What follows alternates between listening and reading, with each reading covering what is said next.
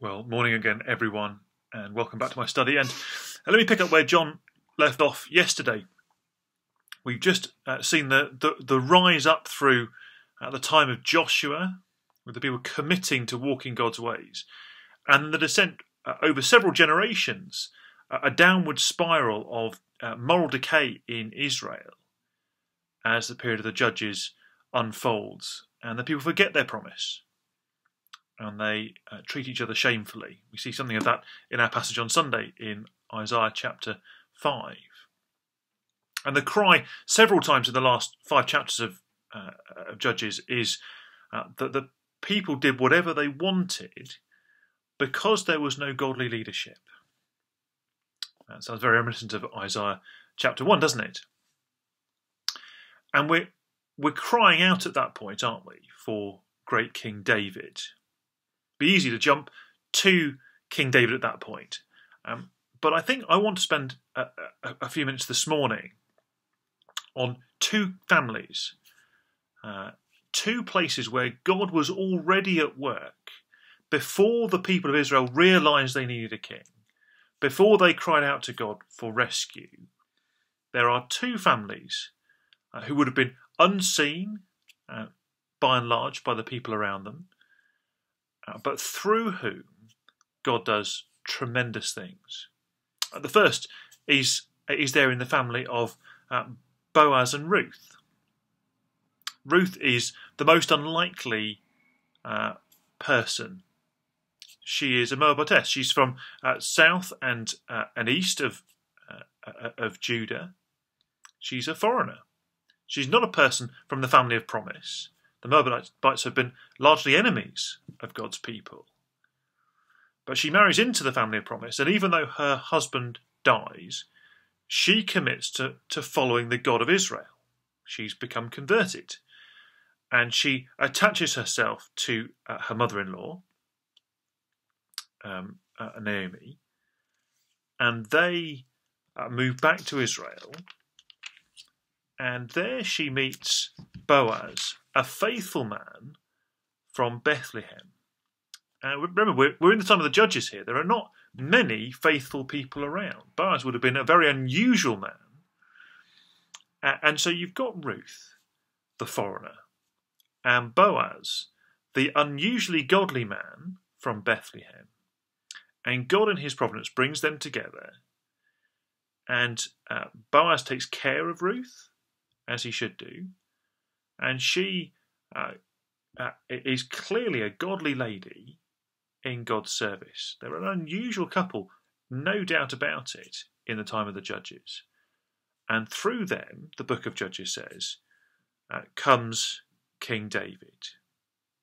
These are David's great-grandparents, and David won't be seen for perhaps 50 years at the end of the book of Ruth.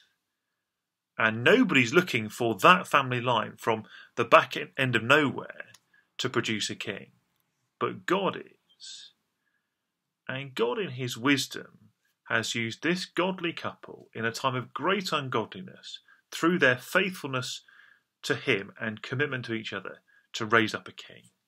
The answer to the great cry that the people haven't made yet and won't make for decades. Then we come into the beginning of 1 Samuel. I just want to touch on the first few chapters of Samuel, because we'll get to the kings tomorrow. But before we can get to the kings, we need to refine the spiritual life of Israel. So even whilst over in Bethlehem, God is preparing the way for King David, so in the family of Elkanah and his godly wife Hannah, who is barren, who cannot have a child, God answers her great cry of distress, her great prayer, her faithfulness in coming to God and asking for him to remove that which stops her from having a child. And she commits to giving that child back to God. And God gives her Samuel, one of the great prophets of the Old Testament. He grows up before the Lord in the temple in a time of, again, a time of delinquency. Eli's family are terrible leaders of God's people spiritually. They're corrupt. They're selfish. They're appalling people. And yet Hannah entrusts her son not to Eli, but to God. And he grows up before the Lord, trained in the ways of the Lord, and listening to the voice of the Lord. And he replaces Eli's family as the prophet and priest of Israel, and is able to speak God's word clearly to this delinquent generation. So God has, in his kindness, behind the scenes, raised up a king and raised up a prophet priest who would bring God's people back to him in answer to the great problem of the people's sin. Of course, both the king and the prophet priest are roles that Jesus himself fulfills. Both are types of Jesus. We'll think about that over the next few days, I think. But what I want us to see is the way God is at work behind the scenes before we even realise there's a problem. Because of our sinfulness, we can't see there's a problem. But God sees it. And in his grace, he has begun to answer the prayers of the people generations before they even pray the prayers.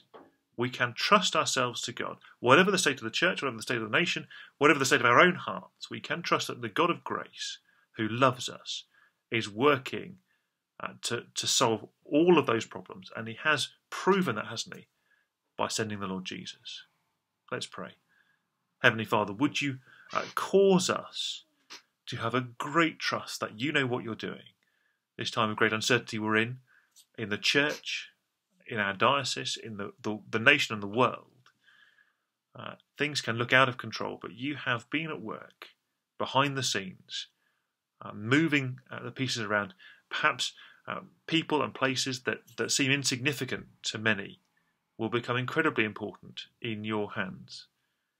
And so, Father, would you give us a deepening trust that you know what you're doing, that you have worked already through these incredible historical instances to bring us Jesus.